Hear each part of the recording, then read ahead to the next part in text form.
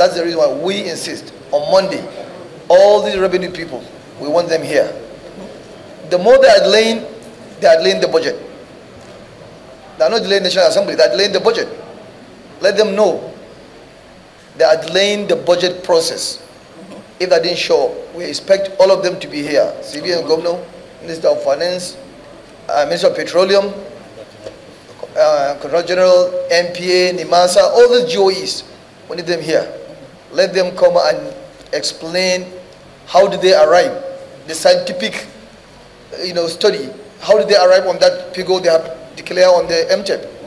We believe it's short, it's not enough. Okay. It's insufficient. We believe so let them come and explain so that we can see if we can have more revenues in 2024 so that our people can see the impacts and and supporting Mr. President for his agenda. We usually publish the debt data every quarter. So the most recent data we have in terms of debt stock is as of June 30th of 2033. The figure for public debt, as most of you would have heard, is 87.37 trillion naira. That is made up of external debt, it is made up of domestic, and it is for both the federal government, the 36 states, and the Federal Capital Territory. Let me quickly add that out of the 87 trillion, about 90% of it belongs to the federal government, meaning we are, because of, I believe, the role that the federal government plays, we are still account for the largest share. But we report everything because that is best practice. If you compare that figure of 87 trillion to last year, December, it was 46 trillion naira, okay?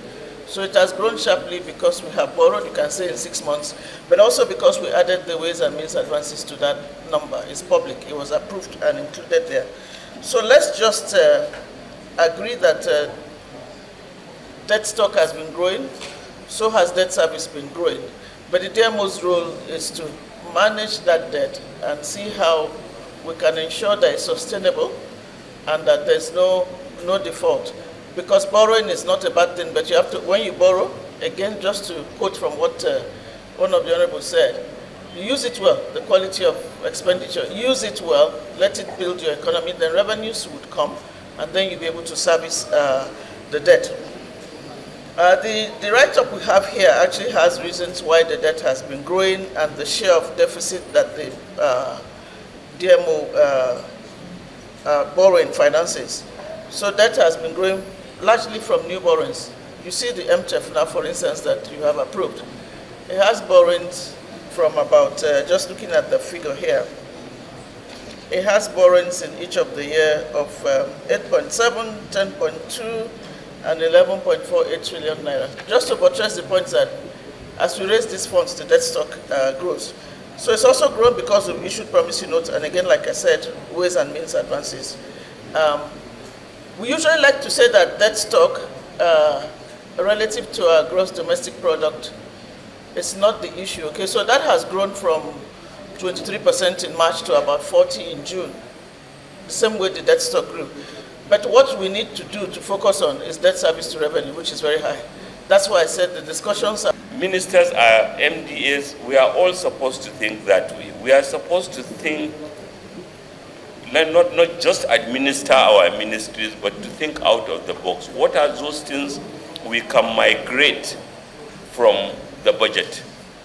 There is a lot the private sector can do, so I should also see my role as a minister as that of inviting the private sector, marketing them so that they can do those things which appropriation cannot give me the money to do.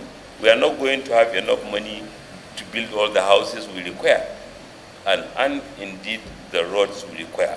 So the ministers are urged to think, and it has been done before, and we have been directed to do that. Will complement whatever funding, but the importance of the budget is a signaling tool, it's a catalytic tool, and is equitable so that all can feel involved.